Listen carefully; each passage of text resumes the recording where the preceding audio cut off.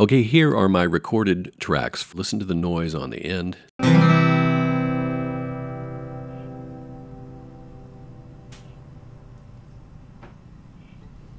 lot of traffic noise. Let's see if we can do some noise reduction on this. My first goal is to find a noisy spot. We'll start with this side.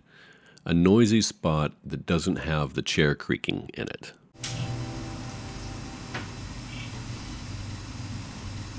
I've selected this spot right here. So I'm going to build a noise profile. I'm going to add something called ReaFir. Yes, ReaFir. Going to switch the mode to subtract, and we'll have it as precise here.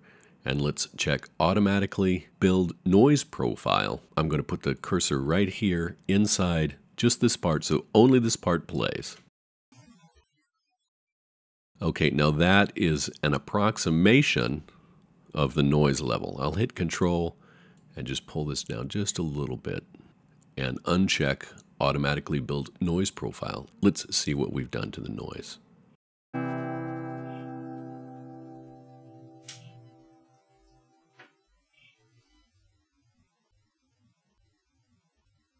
Except for the chair creaking, which I wouldn't normally do in a recording, it seems to have taken a lot of the noise out.